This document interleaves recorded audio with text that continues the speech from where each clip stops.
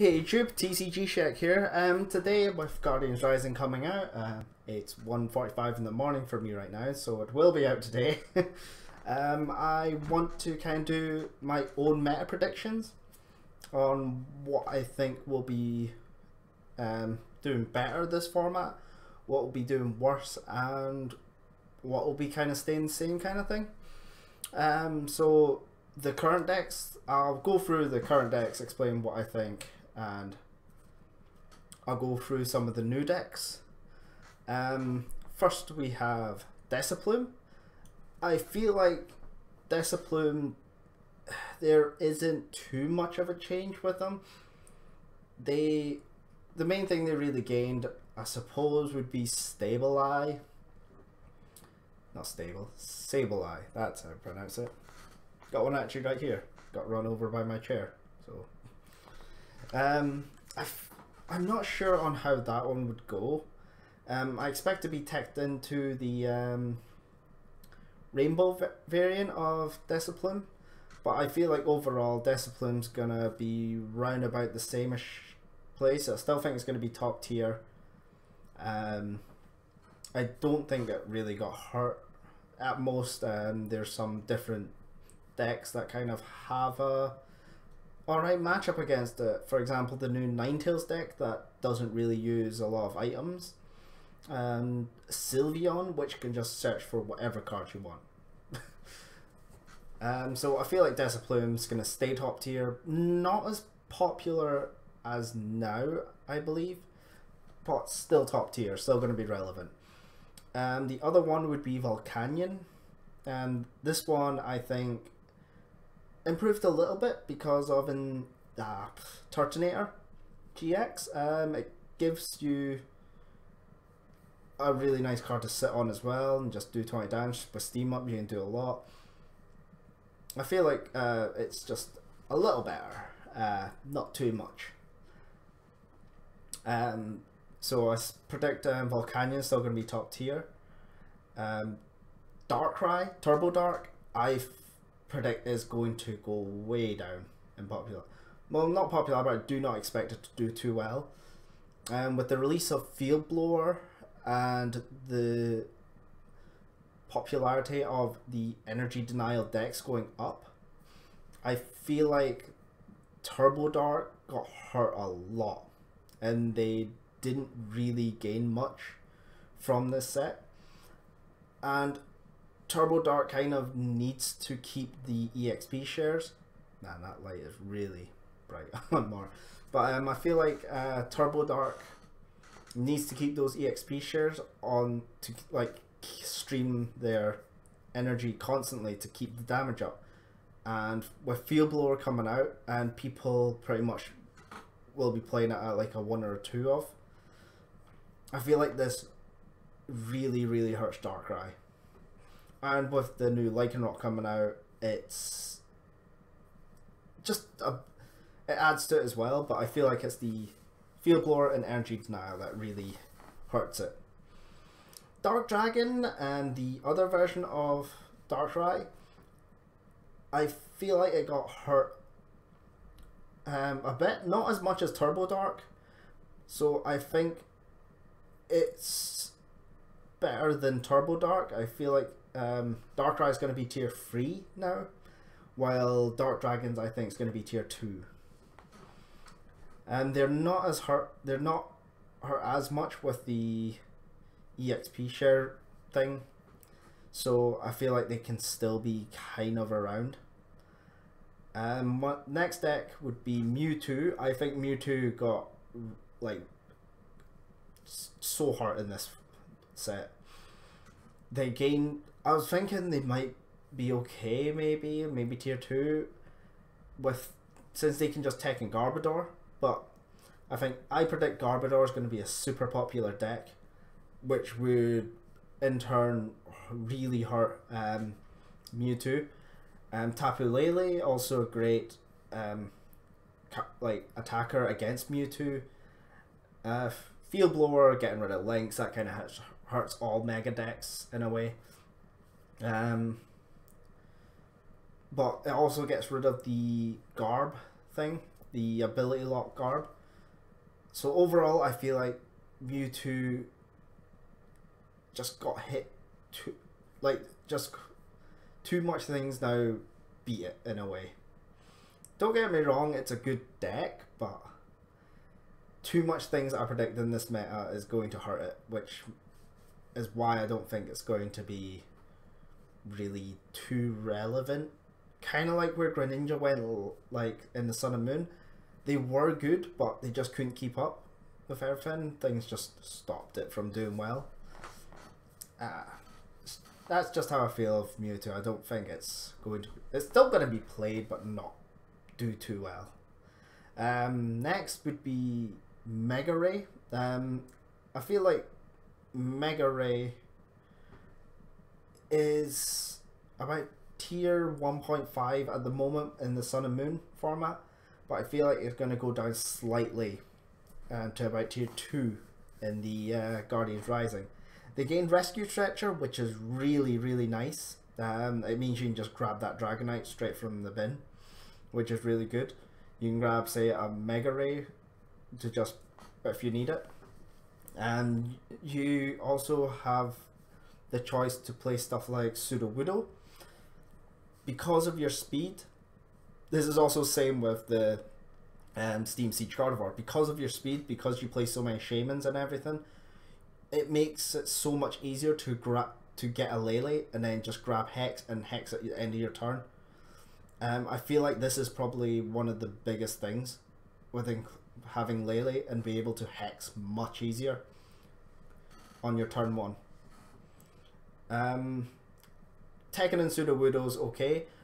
For Gardevoir, kind of like transitioning over to Gardevoir, for Gardevoir, that would really, really help against the Megaray matchup. But I feel like they both kind of went down to about tier 2-ish. I think Gardevoir is already starting to reach around that area in the Sun and Moon. So they're both kind of similar place now. There's a lot of things you can play around with. Rescue Stretcher is a huge help for the two decks being able to grab Dragonite. But I feel like Mega Deck's being hurt overall because of Field Blower kind of hurts them a bit, and also the new Garb.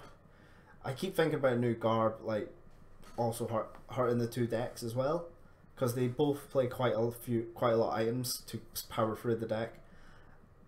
For Gardevoir, I feel like they have a slightly better matchup against the Garbodor, mainly because me personally, I don't play as much items. I deliberately played it differently because of Deciplume, and I feel like Gardevoir does a bit better under item lock than Megaray. So because of that, I feel like it's easier for Gardevoir to deal with Garbodor, but just a bit, not too much. But those are two very similar engine decks, kind of thing. Just 4 Shamans, 2 Hoopas, a Dragonite or 2, you know. I would say next is Garados, and they've been around for a while. They have a lot of good matchups, but because of the popularity of Decidueye, they can't seem to win things because Decidueye is all over the place. Decidueye is probably one of the reasons Garados isn't tier 1. I'd still put it at about tier 1.5-ish at the moment, because it does have really good matchups against most of the other decks in the meta, but it's just Decidueye stopping it from really getting to tier 1, in my opinion. Having Rescue Stretcher now means all your buddies can be changed to that straight away. Buddy was needed in Garados to be able to grab the Magikarp to place it down, to be able to grab the Garados and place it down, but also gave your opponent a Pokemon from bin as well, whether it be like Hoopa, Dragonite when you're against Gardevoir or Megaray, things like that. Is like or a Shaman, like if you had to do that, end them to 1 for example, but then you get buddy, or they grab a Shaman and they've suddenly got a full hand again.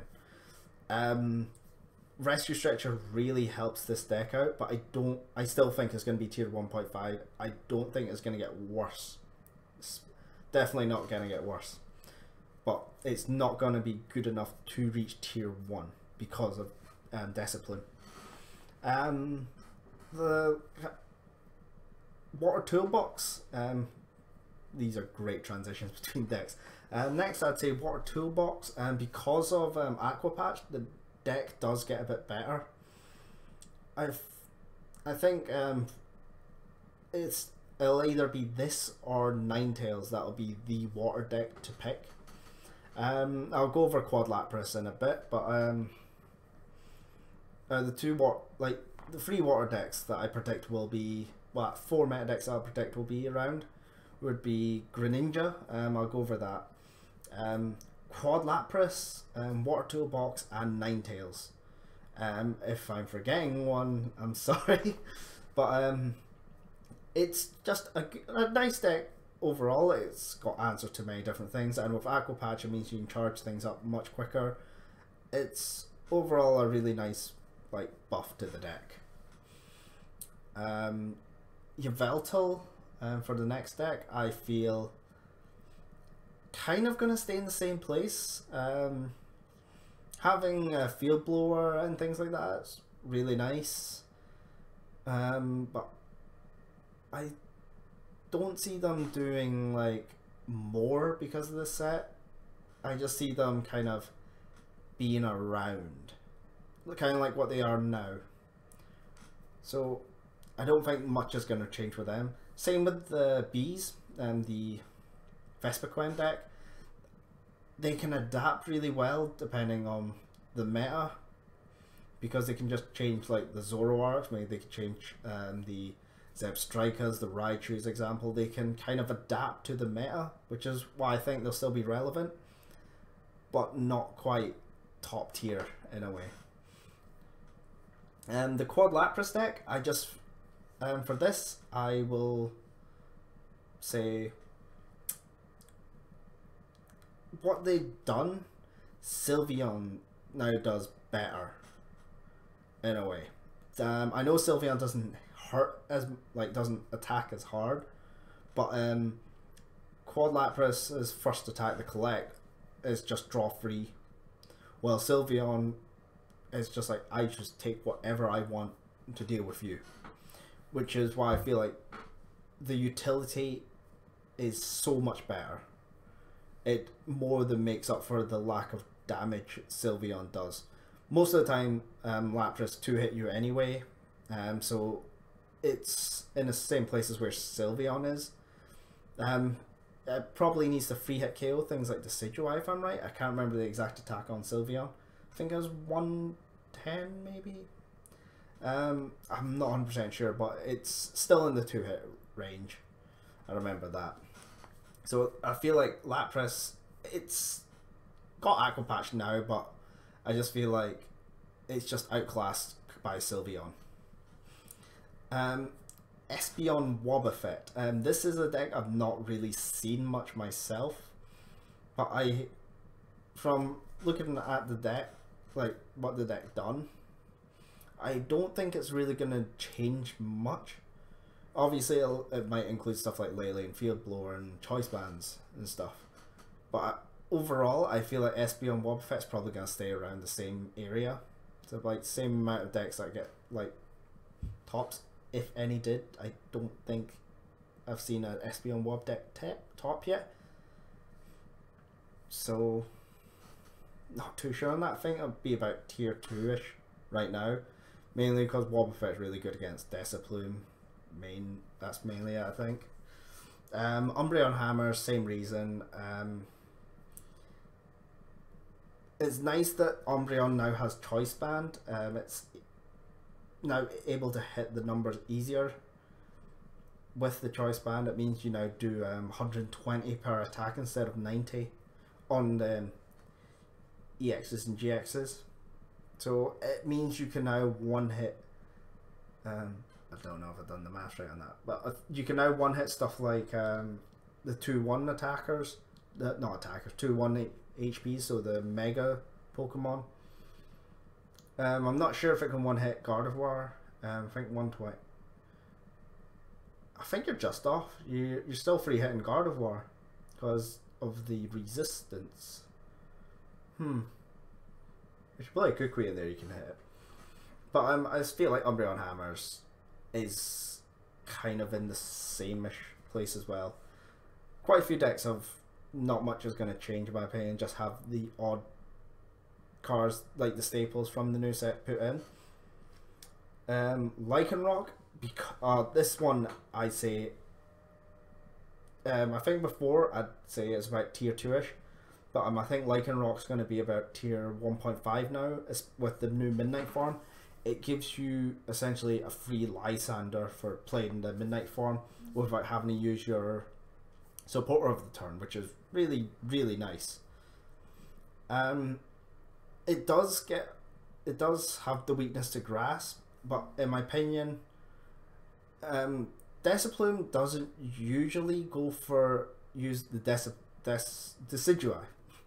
I just want to say Deciplume. The Decidui to attack too often because it is a free cost attack for 90, which isn't too high. But they might use it to attack Lycanroc, but they only run like 3 or 4 grass energy and 4 DCEs, so it might be a bit difficult for them to do that, especially with Lycanroc being able to energy denial if they're not on their item lock. But I think they'd be playing like a couple of Flare Grunts as well, and they've also got the midday form to deny energy as well, which is really nice to stall out against Deciplume, but you don't really want to stall out against Deciplume because they'll just keep using Feather Arrow constantly. Greninja, these guys, I feel like with the inclusion of Choice Band and Field Blower, it really helps the deck hit the right numbers now. Because now with a Choice Band on a Greninja break, you now hit 170 instead of before where you hit 140, 60 on the ability and then 80 on the thing. So it means you can now start one-hitting basic EXs and GXs with just one Greninja. Or you just need the Choice Band and the 1 energy. Well, 2 you need to attach. And yeah. But it means they're a lot stronger now. They can start one-hitting things. With 2 breaks, you can now 2-hit stage 1s and megas, which is really nice. I still predict they're going to be about tier 2ish. I don't think they'll be like super strong, but it's a lot more viable now to play them. 2 more decks from the current Sun and Moon set. I've got Rainbow Road. I completely forgot about these guys. This was the last deck that I remembered about because they've not really been doing much, and with Sudowoodo now out, it really hurts them even more. But overall, I just don't think they're that consistent anymore. Like, they're not consistent enough to be able to keep the damage output that a lot of other decks now do.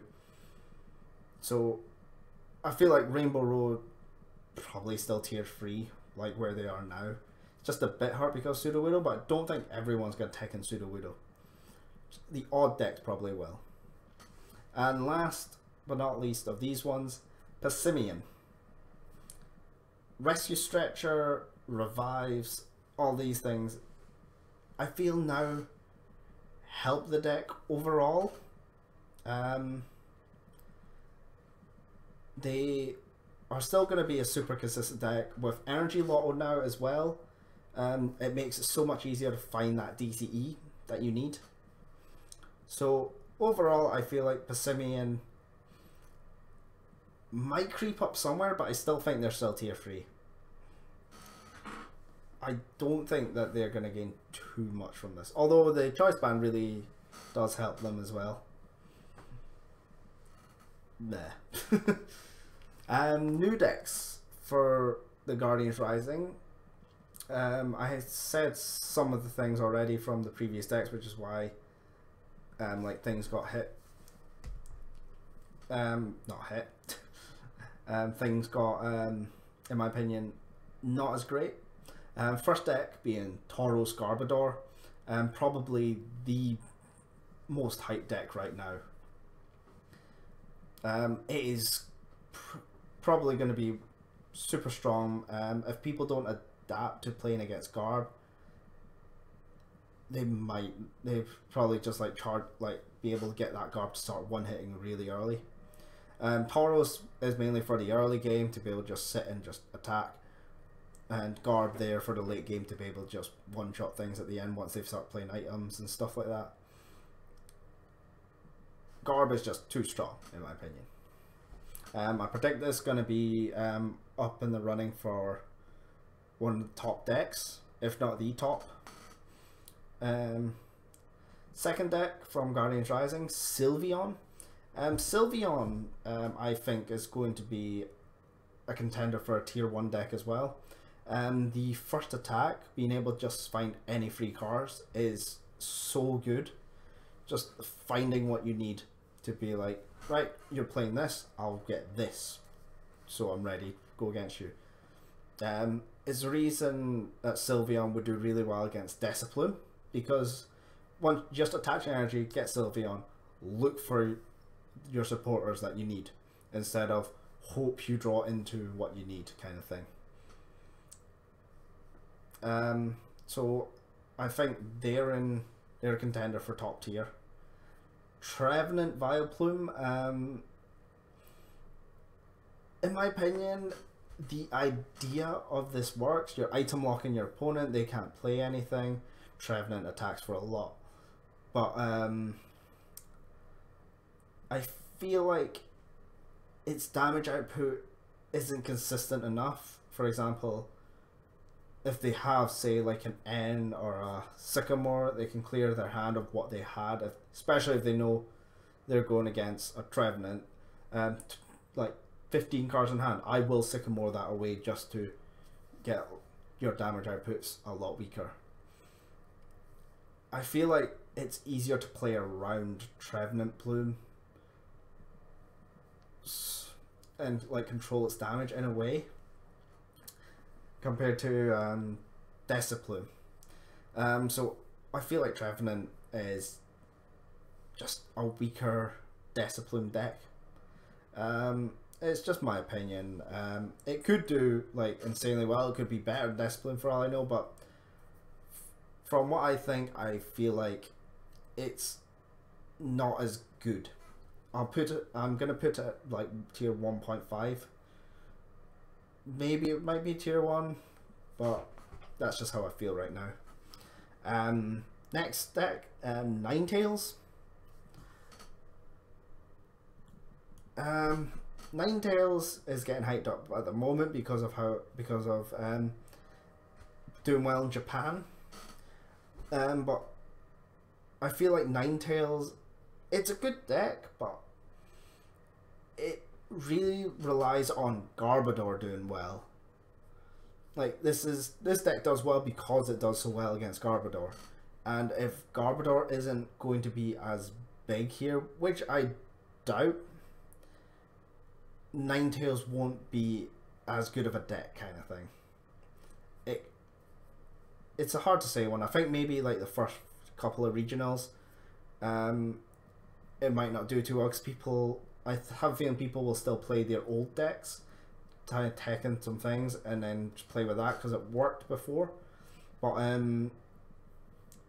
unless Garbodor established itself as the best deck, I feel like Ninetales might just be sitting in the sideline as like an anti Garbodor deck, kind of like what Raikou was against like Megaray and Yveltal back when Yveltal was like the deck before Sun and Moon. That's how I feel it is. Next is lurantis. Not Lubu. Bulu lurantis. Lubu. I've not looked too much into this deck. I've not really seen it in action, but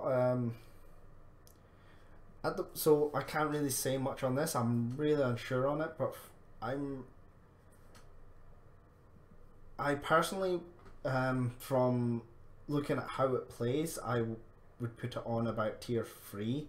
But like some people I've talked to have said that it should be about tier 2-ish of where it is. I'm not 100% sure on this deck. Same with Tapu Koko, the deck built around that. I'm not 100% sure on how that's going to do. I've not really seen much news on it. Well, I know what it does and everything, but I don't know how well the deck works, kind of thing. It's just from knowing what it does, kind of what the deck will do, and just kind of go off my prediction on that.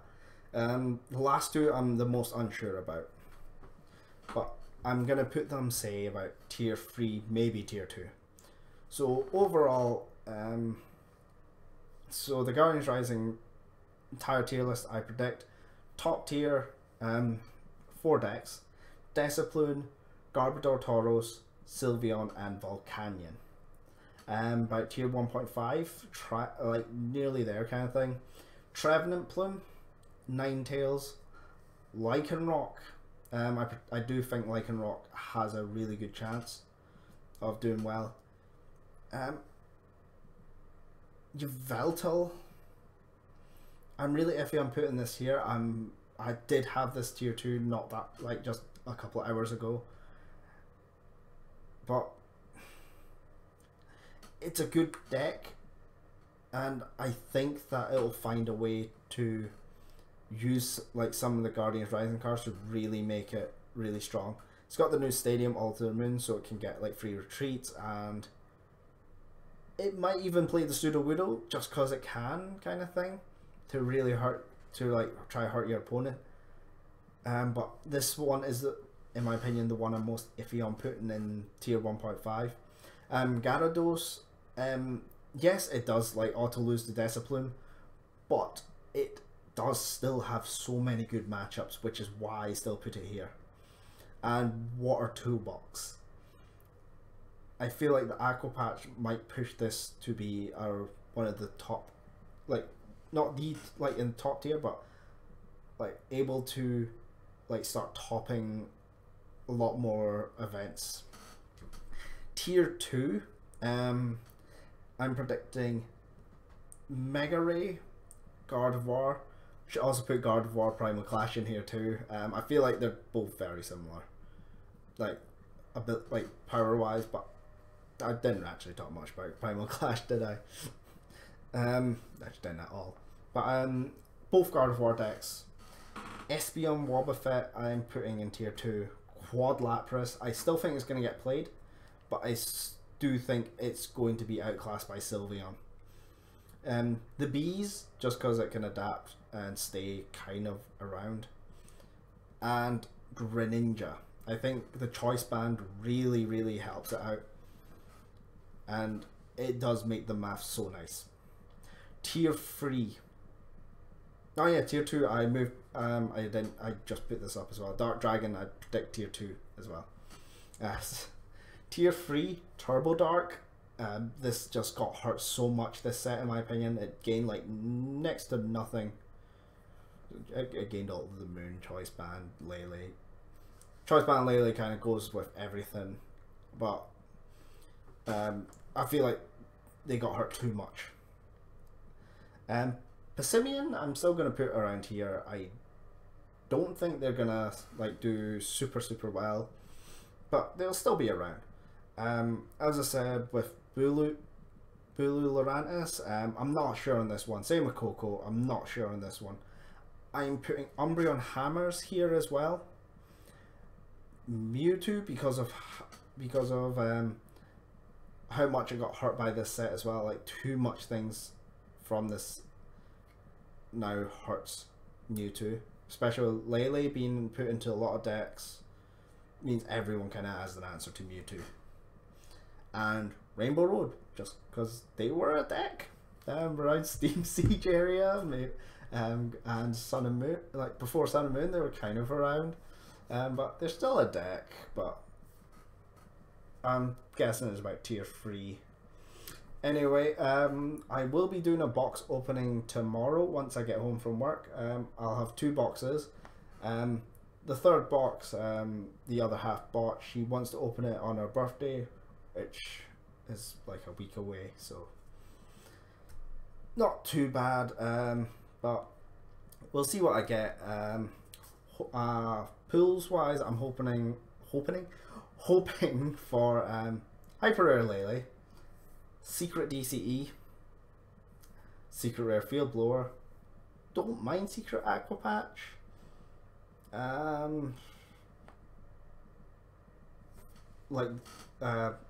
still need to get the Garbodors, and Secret Rare Energy is nice, but I'm hoping I personally want to use most is the Garbodors, the Choice Bands, Secret Field Blowers, and the Hyper Lilies. Those are my, and Secret DCEs. Those are my most wants from the set. Wouldn't mind all the others. They're nice to have, keeping as staples kind of thing. But overall, just have to wait and see what I get. But overall, I think this set's really good. Hence, I bought an extra box this time. Anyway, that'll be it for today. I'll probably stream the openings tomorrow. So, see you, YouTube.